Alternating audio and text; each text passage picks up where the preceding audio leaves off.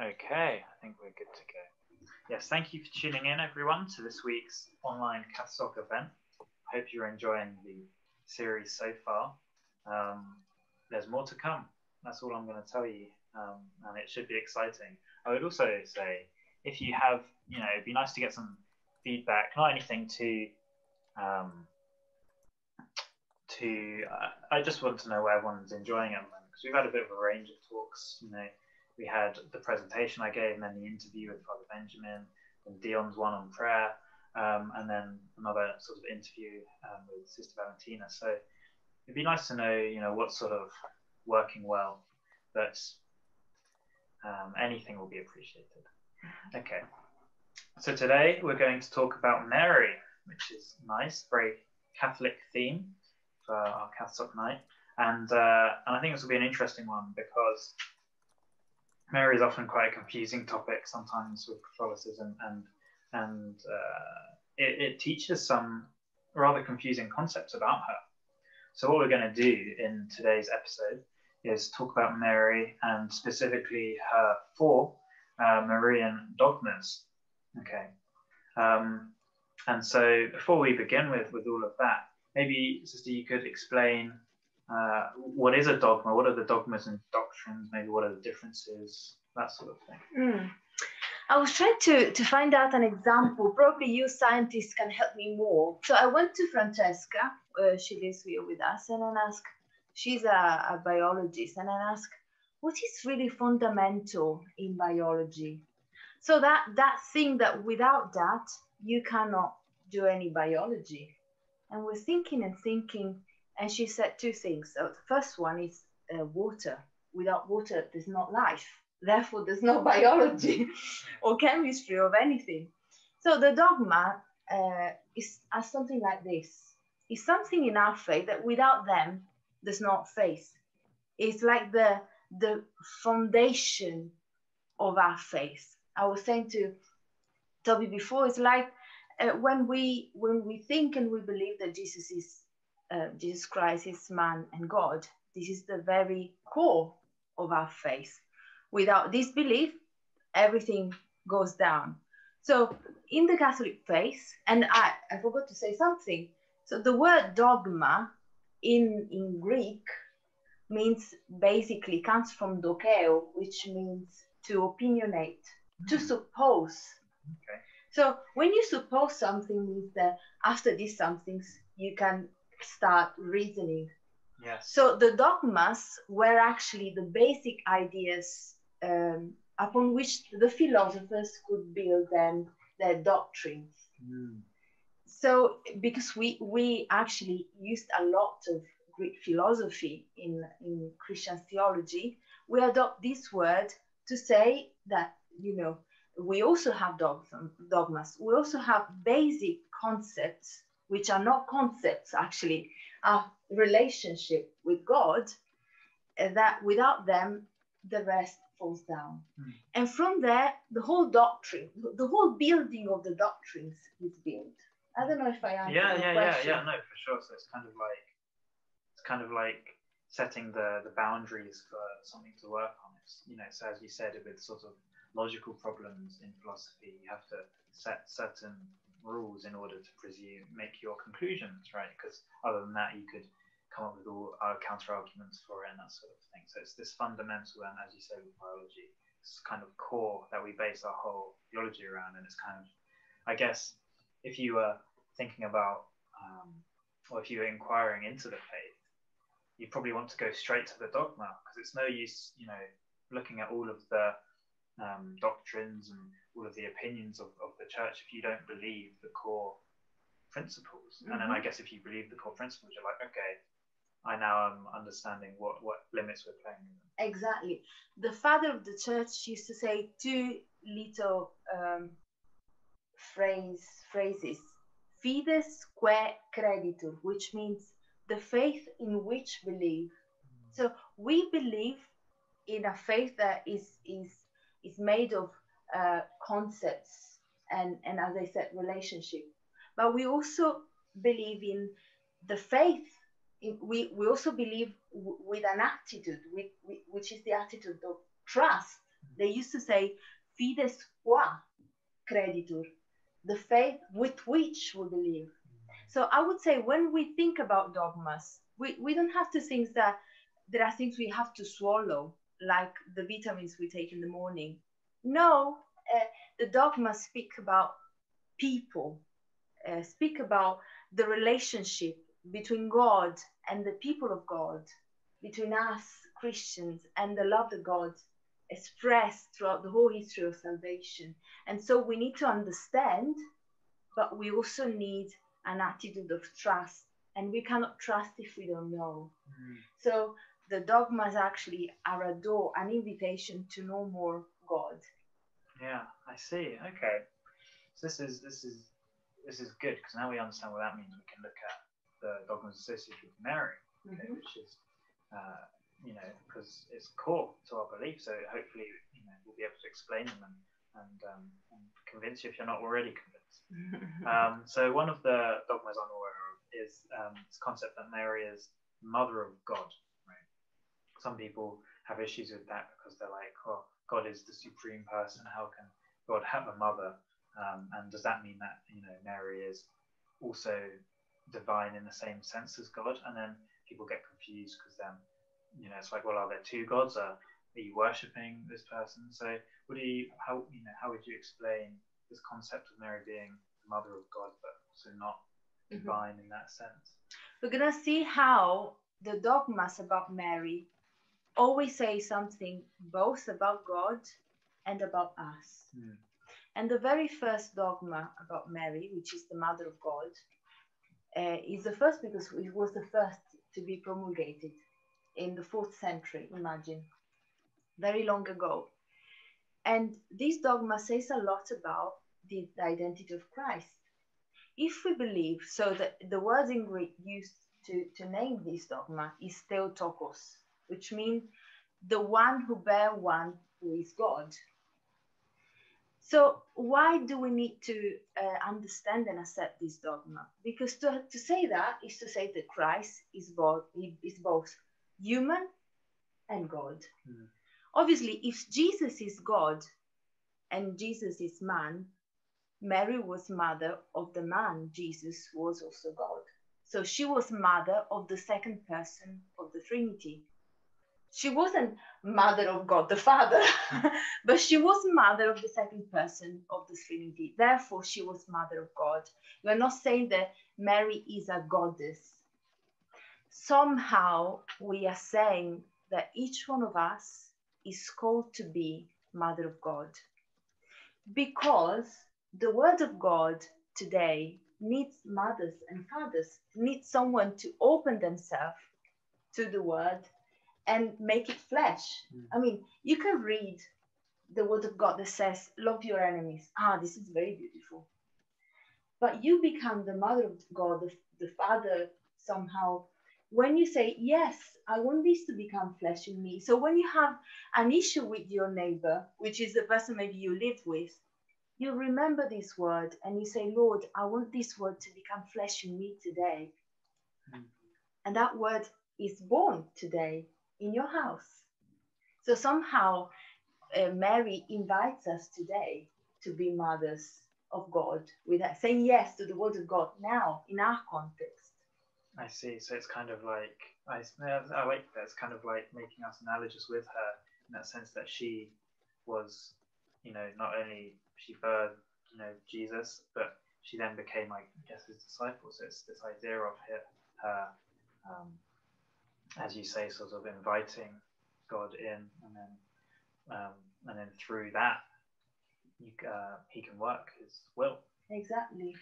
Yeah, and that's also an interesting point about, I think, just in case anyone is unsure, but we spoke of Jesus being fully man and fully God, and I think this sometimes is confusing because, especially in popular culture, Jesus can sometimes be depicted as the Son of God, distinct from God the Father, whereas in many Christian doctrines, and specifically Catholicism, there's this idea that Jesus is both fully man and fully God. He's not half and half. He's not like Hercules and these other mythological people, but both fully man and fully divine.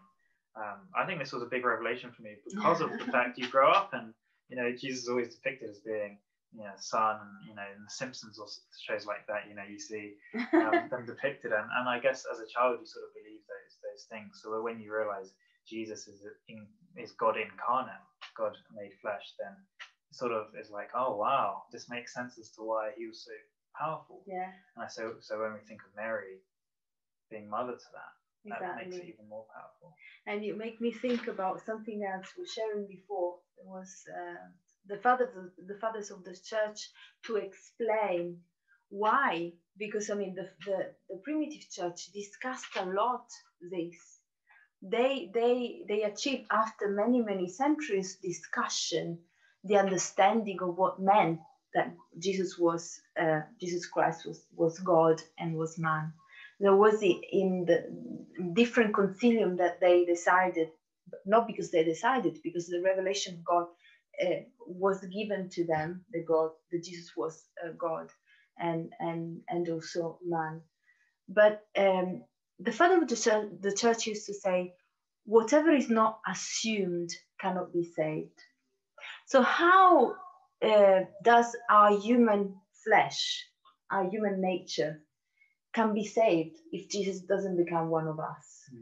Because he embraced our nature, he became one of us. Then from there, he raised our nature back to divinity. In fact, the Orthodox Church speaks about, when they speak about holiness, they speak about divinization. So they say how the Son of God became one of us, man, human. We are called to divinization. We are called to grow to the stature of Christ, as the letter to the Ephesians says. Yeah, I've heard that, this idea that Jesus or God became man so that we men can become God. Like God. Yeah. And but all for me, all is played in the way we listen. So I think Mary, especially in this first dogma, teaches us how to listen.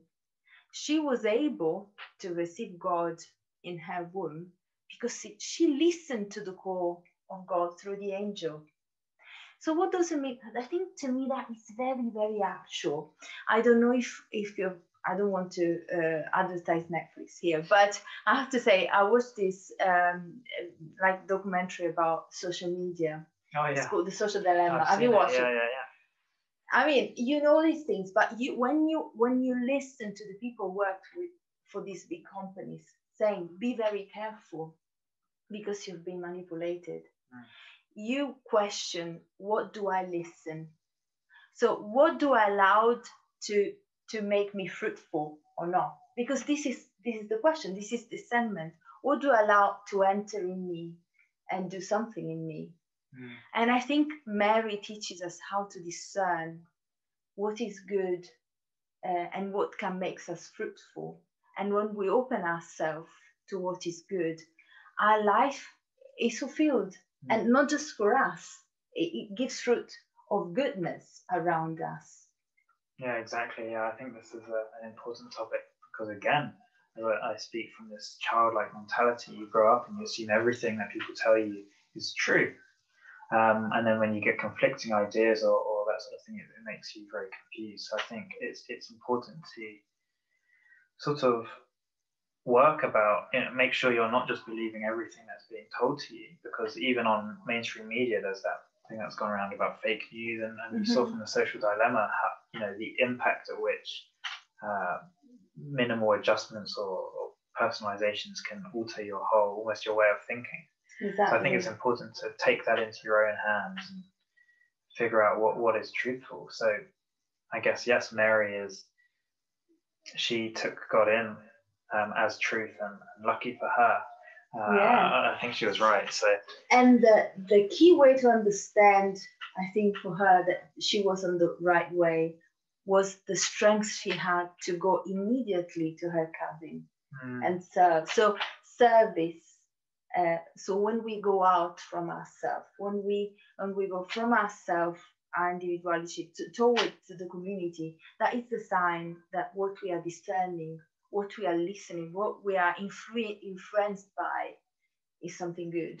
Yeah, there's definitely that sort of, it's a very interesting phenomenon, because I think today the world can be quite self-focused. And so, yes, one way of discerning, the truth is that it's so true that it makes you want to share it, right? Yeah. And it's like, that doesn't really make sense in today's self-centered world, because why would you share what you're profiting from, right? But this is the whole, you get all these things, the more you give out, the more you're filled up, right? Mm-hmm. So I find that, very interesting. It's sort of, you want to share it, and you don't have the same, it's not as aggressive as some cases where, for example, you believe something to be true, and then you want other people to believe it, almost to affirm your belief. Whereas this, I don't think, has that element. And you can tell, because often when people are talking to you about God, they're not aggressive. They're not like, oh, you've got to believe it. They're like, they're trying to invite you in, but they understand that, it's not always it won't always make sense to you. Mm-hmm. So I think that does speak a lot about that discernment of truth. And I guess Mary, she goes straight to the cousin. Yeah. So that's very interesting now. Okay, so the second dogma that's typically associated with Mary and is a little controversial between different doctrines, different denominations, is this idea of perpetual virginity. Okay, because it's claimed in a few cases that Mary is free from sin, and so and she never enters into this sort of sexual act. She's perpetually a virgin. But then there are some people who argue that Jesus had brothers and sisters, and it's all about how this makes sense. So how would you explain this dogma? So first of all, just to say, these brothers and sisters, you know that in the Semitic culture, this is not a justification to say that Jesus had brothers and sisters, because in the Semitic culture, brother and sister is anyone who belongs to the large family. So that is not really a proof that Jesus had brothers and sisters. That was funny when last year Father Jaya was here. He's Indian, but he told us that he called his niece daughter, and if he doesn't do that, his brother would be offended. Oh, wow. So it's cultures. We are brothers and sisters. In that culture, we called each other brothers and sisters. So, but I think the doctrine of the dogma of the virginity of Mary is very deep, and unfortunately, we stay very in the surface, discussing about these things. We often don't go deeper. The dogma was promulgated between the 6th and the 7th century. Again, sorry, I was just saying someone is leaving. And I think what is important is, again, to wonder what that means in the perspective of God, and what that means for us humans. The dogma says that Mary was virgin first, during, and after giving birth, which places us really in the perspective of God. God, who is the master of past, present, and future, and places us in the perspective of a God who really looks after our integrity. This is what this, first of all, this dogma means. God was so dedicated that he didn't impose anything to Mary. He asked Mary permission. He didn't say, you have to do that, otherwise the world will be lost. He just present to her the promise of her people, and just waited for her yes. And doing that, he did it so gently that therefore he penetrated her life in a very delicate way, respecting her integrity. And this integrity allowed Mary to open their life and to offer their life fully to Jesus. So she became the disciple of Jesus. Jesus was chaste, which means he had a love for everyone. His life was for everyone. And Mary followed Jesus in this chaste love, in a way that at the end of Jesus' life, Jesus entrusted his disciple to her. This is your son. This is your mother. But also I think it's interesting to reflect about the word virginity. We often associate virginity to purity, and it's true. To be virgin means to be pure. But the origin of the word in Sanskrit means actually, when the flower blossom in spring, they're full of life, full of water. That is the origin. Yeah. Turgid, full of water. So who is the virgin? The virgin is the one who is full of life. Is ready to life. Is ready to be open to life, and is ready to give life. So look how deep is this concept. It's not just that you are virgin because you are pure. You're virgin because you are ready to give life. So Mary was virgin because she was pure, but also because constantly she gave life to her son, to the world around her. She was constantly ready to give life, constantly maintaining herself mature and open enough to receive life to God and to give life to others. And again, this is an invitation to us. What does it mean that we are virgin? I'm a consecrated woman. I mean, for me to be virgin is not a deprivation of anything. It's the very opposite. Is to be open to the life that comes constantly to me, this God of life that constantly gives himself to me, so I can give this life back to my brothers and sisters. This is a virgin heart. It's not that I manage always, but because for us is a journey. Yeah, I think this is one of those difficult ones to understand, because sometimes I feel like with theological truths, sometimes they only seem to make sense retrospectively when you're looking back. It's sort of like, so for example, you having lived in this way for so long, you have this great understanding for what a gift it is. And then, but when you're younger, I think sometimes it's you're sort of confused as to, like, it doesn't seem to make sense. And I think this is where there's that, saying yes to this sort of gift, so that and in doing that, you will be able to understand it later on down the line. Yeah, and I think what is important, very important, is always dialogue.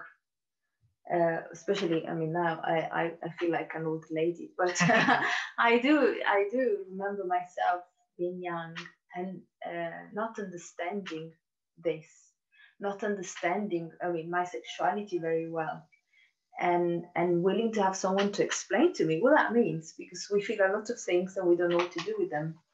And I think accompaniment is very important. In your age, it's very important to have people you trust enough.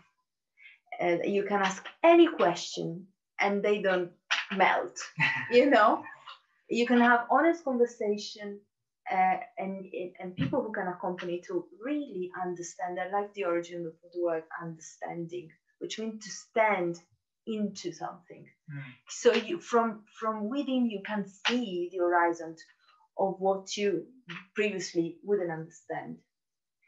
Yeah, I think this sort of is similar to that idea we spoke of just a minute ago about the culture. I think is also played a huge role, right? Because again, I think they give you ideas, and they sort of present ways of living which are generally constructed from random places. It might be from consumerism, it might be from this economic gain. So so they're not really thinking out of your best interest necessarily.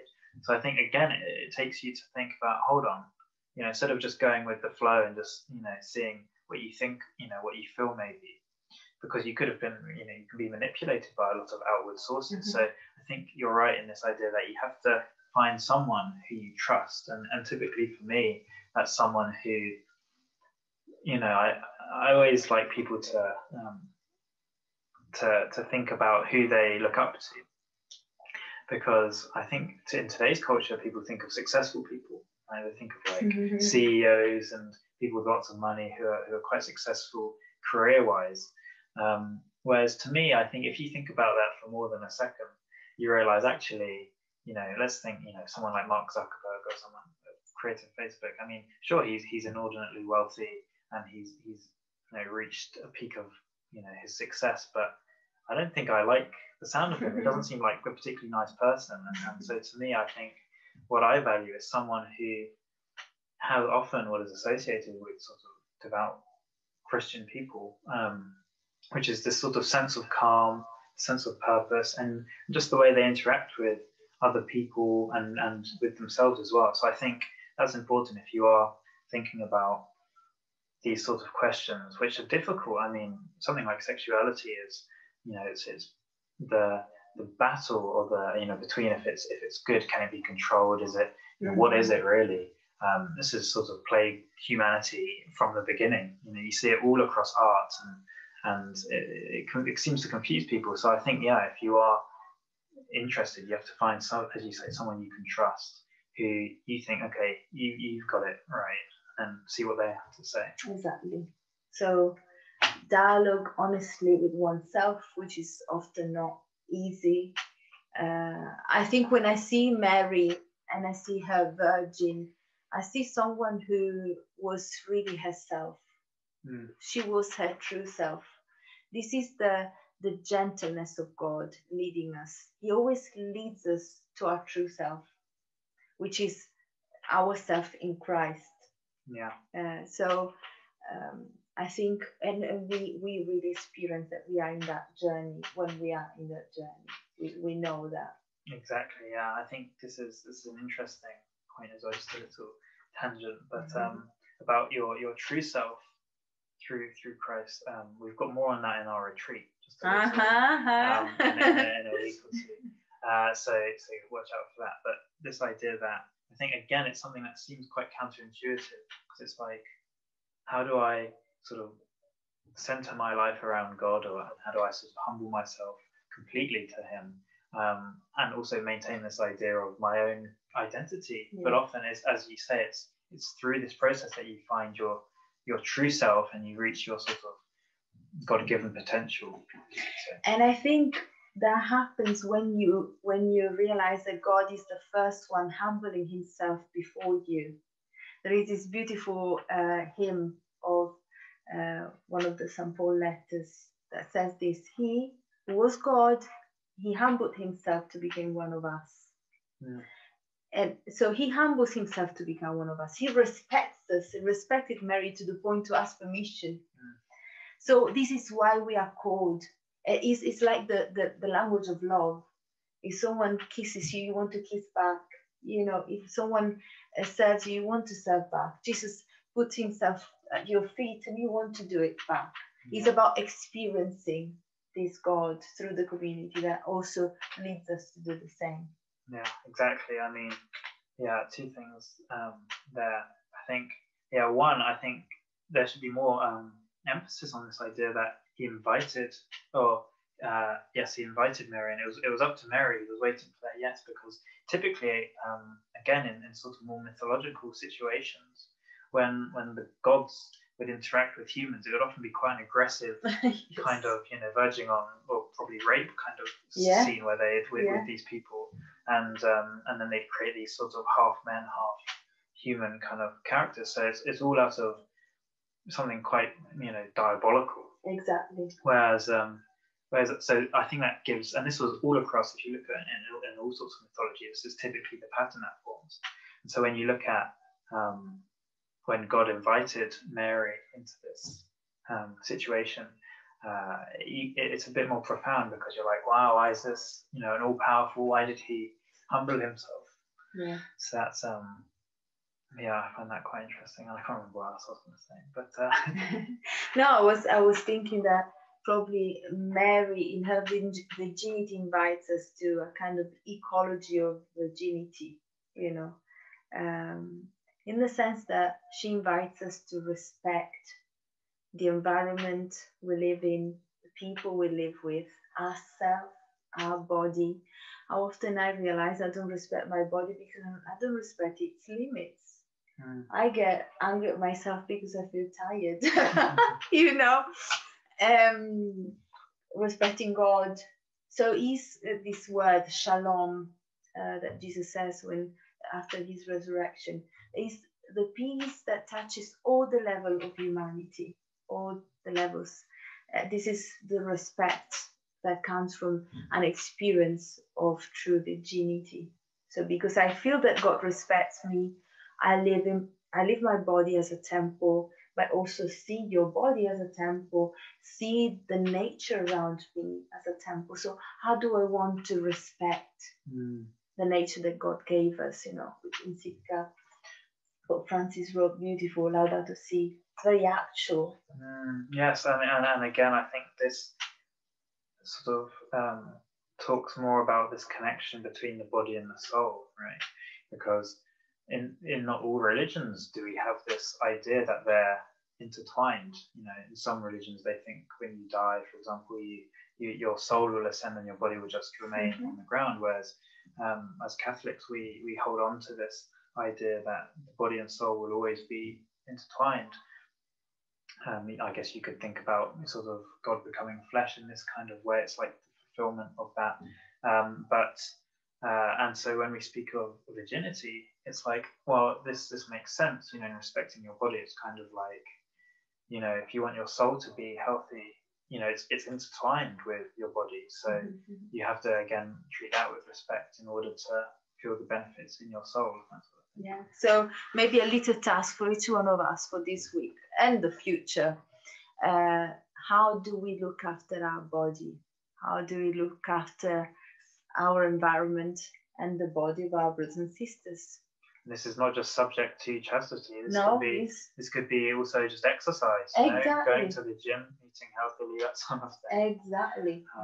So yeah, keep it in mind. You know, it might be something that doesn't, you know, you might not think would have that impact. You might be like, oh no, I'll just, you know, make sure my prayer life's very good, and we're saying you should keep that, but also maybe work on increasing your physical well-being, and be that exercise or chastity or whatever's respect. Be mindful with recycling bin, for example, environment.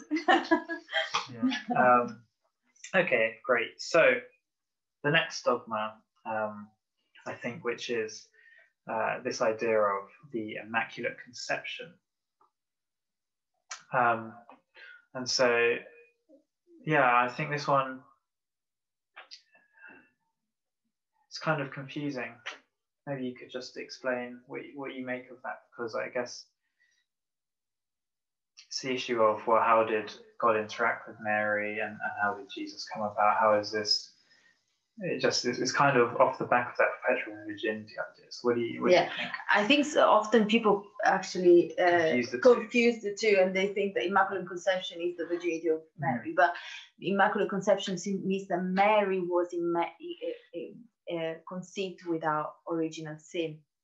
So obviously, to understand this dogma, so the first two dogma we've been speaking about, they were actually promulgated very early in the church. We said 5th, 6th, 7th century. The church is formulating, fixing in a good way their foundation. These two late dogmas actually were promulgated in the 19th and 20th century. The Immaculate Conception in, I think, 1850 something, and the last one, the Assumption, in 1950. So 1854, I think. So somehow they are late, but that doesn't mean that the church didn't hold the tradition about the Immaculate Conception as the Assumption for the whole centuries, you know. So to understand this particular one, we need to understand then what original sin is. I like very much a definition that Pope Benedict, Emeritus Pope Benedict, when he wasn't a pope, he was still Ratzinger, Cardinal Ratzinger, gave in an interview called Gott and dir. It's not that I know German. I just googled it. It means God and the world. Very interesting. And he speaks about original sin as a distortion in relationship. I like very much this, because if sin, amartia in Greek, means when you miss the mark. So the original sin is the first missing of the mark, which means the first is the very radical twisting in relationship with ourselves, with God, with the others. And the doctrine of original sin tells us that basically we take this from our ancestor. We are born with this. So we are born with a tendency of twisting our way we listen to God, our way we relate to Him, to the others. Instead of being open, we grow inward. So what do we say when we say that Mary was born without original sin? We say that basically God prepared her to accomplish the mission that she had, to be the mother of Jesus. Therefore, that means that she was conceived without this twisting, this inherited this impulsion to sin. Exactly. But again, in the history of the church, there was a lot of dialogue between people who would say that Mary was just like one of us. She was like one of us. She had original sin and everything. And another group of people would say, no, she had something special. And in the end, this last option won until the promulgation of the Dogma in 1854 by Pius IX.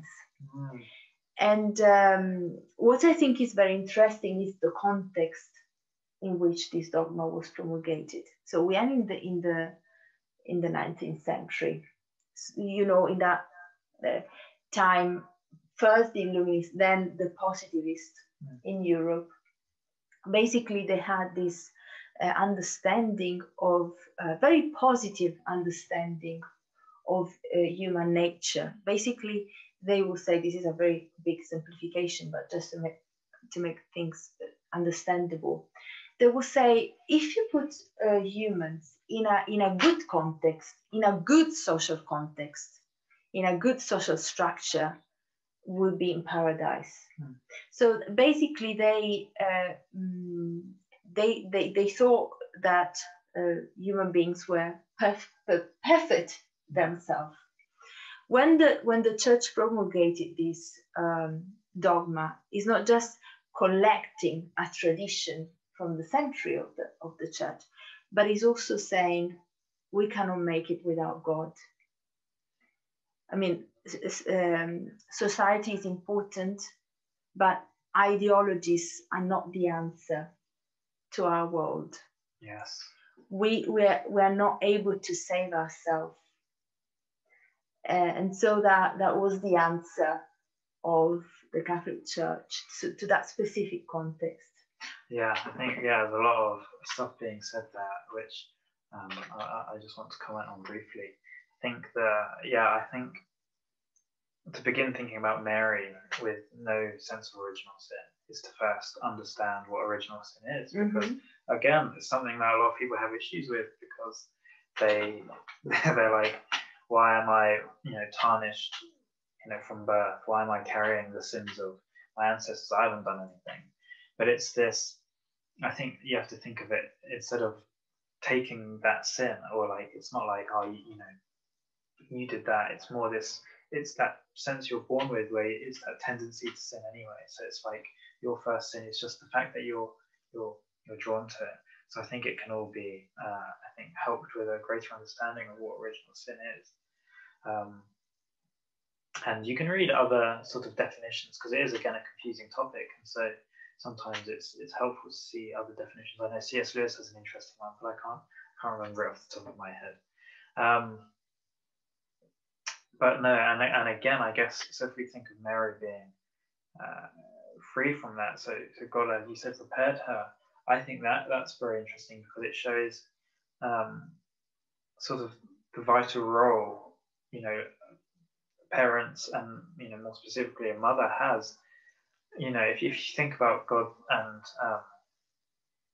and Jesus's incarnation, it's like he had to prepare Mary, because if Jesus had just been born of a woman who was quite sinful, and it's like, well, what would have happened? Because at those early ages of infancy, we've already spoken many times today about how subject children can be to surroundings. So it was vital that Mary was immaculate in this way, free of sin, because she would have had so much influences to Jesus and his upbringing, and so I think that makes a lot of sense, really. And Ratzinger, Pope Benedict, in that interview, he said something very beautiful. He said, we don't have to think that that was a privilege for Mary. That is a hope for us. And I understand this like this: when you throw a stone in a lake, so the stone goes down and lots of waves are creating on the surface of the water, and they can reach very far places from the center. Is what grace does in our life. As Mary, she was born in grace, but it's like that the grace of her vocation reached the root of her life, her ancestors. And this is what God calls and God grace does in us. It's like a stone thrown in the lake of our life that can reach our roots. I'll give you a very clear example. The other day, someone calls me and say, Vale, thank you so much because of the journey I'm doing, spiritual accompaniment, praying and understanding better myself. My mom is starting to do the same journey. Looking at me, she felt questioned, and so she started to do this. Is grace, and this is the power of grace that reaches us in a specific moment in our life. But if we allow the grace to penetrate, that reaches our roots. So this is a hope for everyone. And also, we don't have to forget that before original sin is original grace.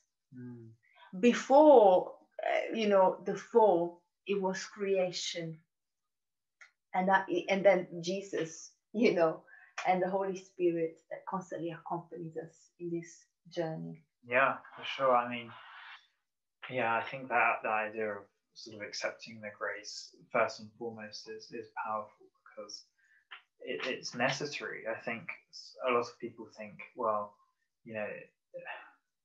my works, or if I go and do this task, that will be me sort of respecting God, and it might be, but I think first of all you have to make sure that you're centered in your own and you've accepted the grace, because if you're doing all of these works or whatever, but you're not centered yourself, then people aren't going to have that attraction or that curiosity, that beguilement when they look at you. It's like, why are they so happy, and why are they so all of these things which often make you question, as you said.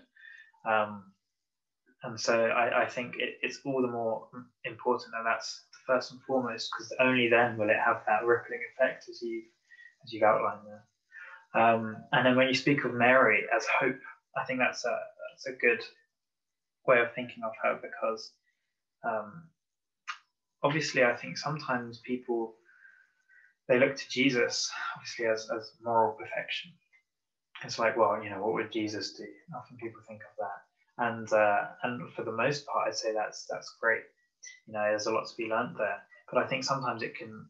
I've known some people who think that weight is quite to live like Christ. They're like, how am I ever supposed to, live up to that? And although that is something to be strived for, I think there's something to be said that Mary is a good example of. I've heard of her as like the perfect human, because she is fully human, but she is sort of the fulfillment of what humanity can be if you accept God at that core level. And she has to be, again, I think, if you look at this concept of Jesus being the new Adam, Mary being the new Eve, she would have to be perfect in her nature, immaculate, free from sin, because then, I mean, what are you saying about Adam and Eve? You know, because Eve can't be lesser. You know, they've got to both be. Although I have to say, I think, and look at John 2, when Mary actually prompts Jesus to do his first sign at Cana in Galilee. They have quite a discussion there, nearly a quarrel there. They have nearly an argument. But I mean, I'm joking now, but I think that we need to be careful to distinguish perfection from emotionlessness. So, because we have this tendency to think that to be perfect means not to feel emotions. These are Greek, actually, concept. I mean, it's a stoicism kind of perspective. It's not Christian. We are not Stoics. We are Christians. So we are allowed to feel emotions. We are allowed to feel angry. We are allowed to feel different desires. The question is what we do with them, how we deal with them, how we grow with them, how we acknowledge them, how we name them and grow in this journey. Because even we're talking about holiness and holy people these days. But I mean, each of them were very different, and they express holiness within human limits.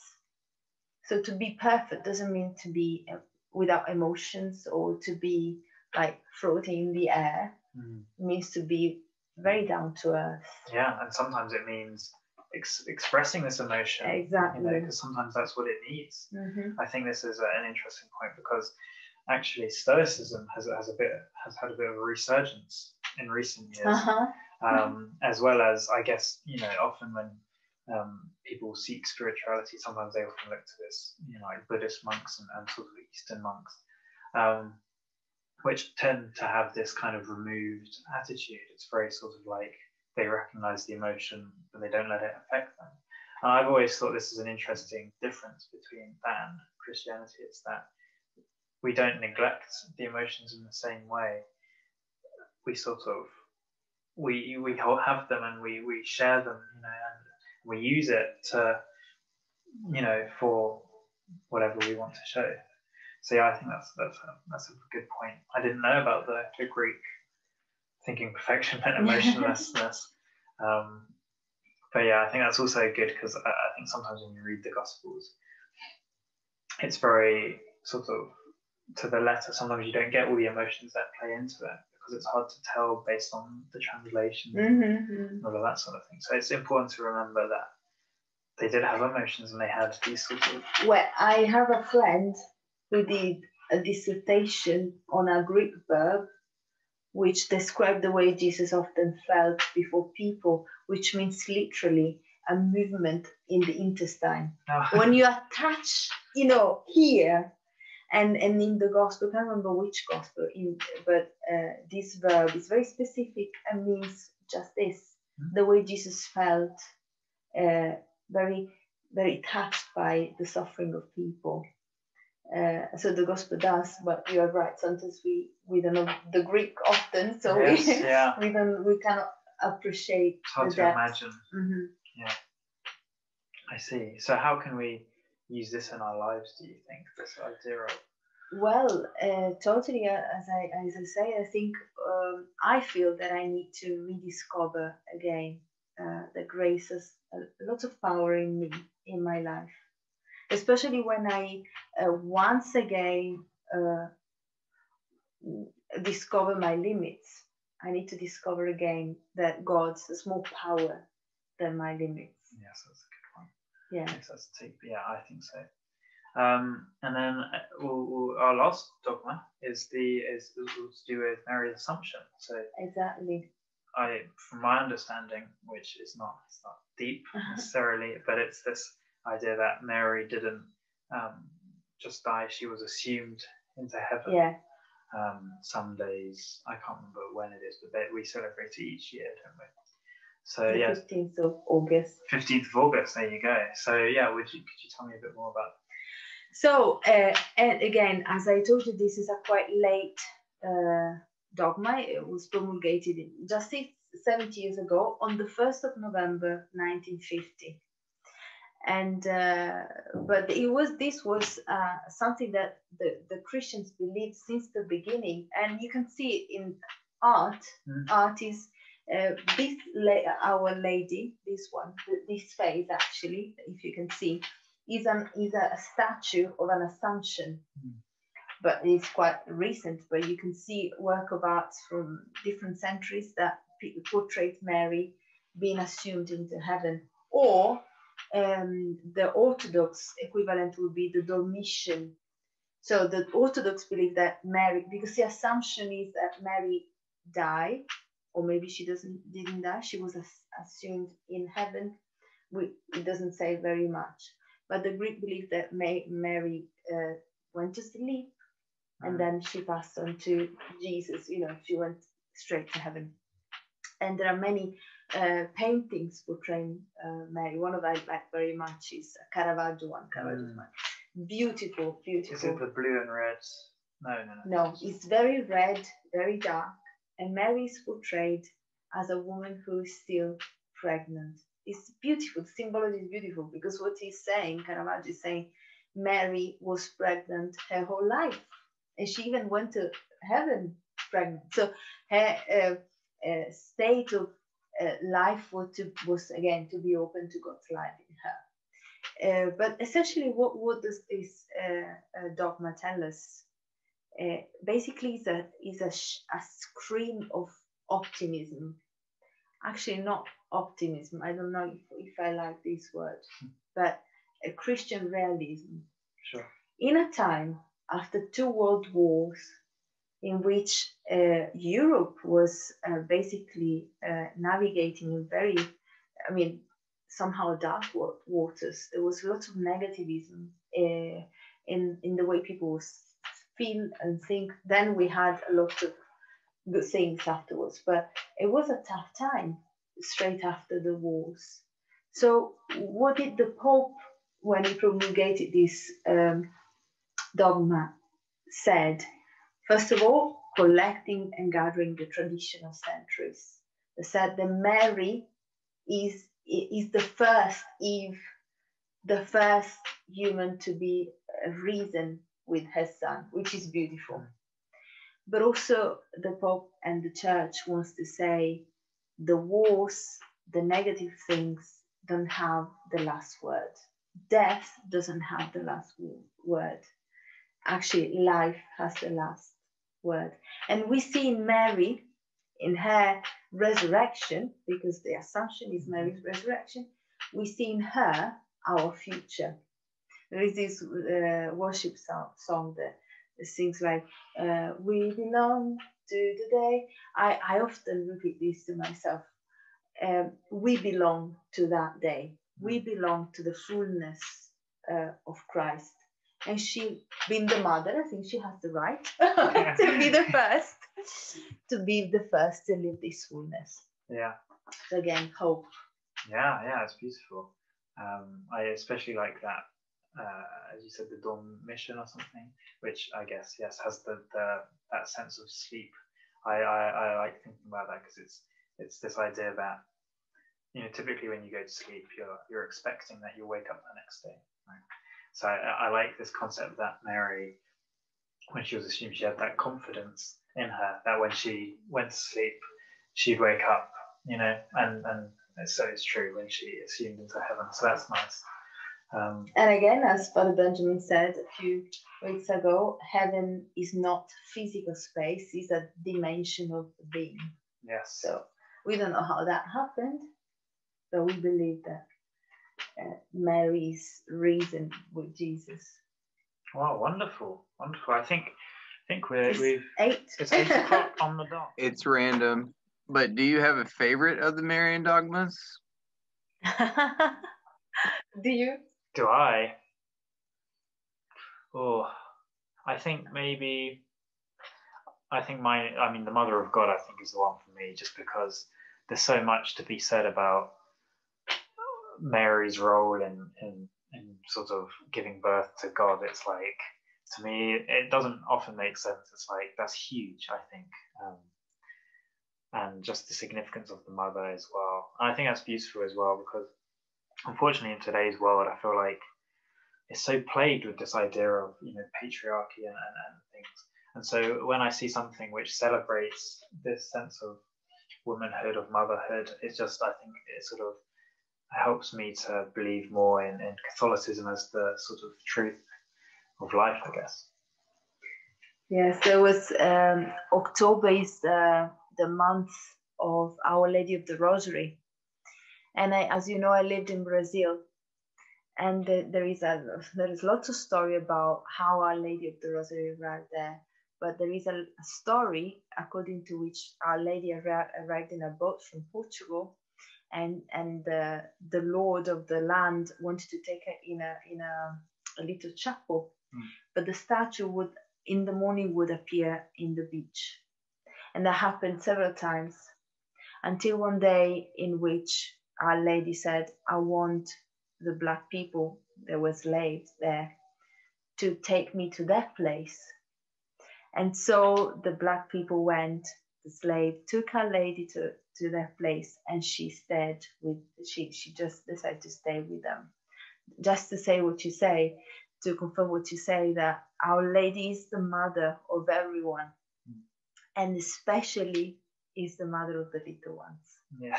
She's the one who loves the ones who no one loves. Yeah, that's very true.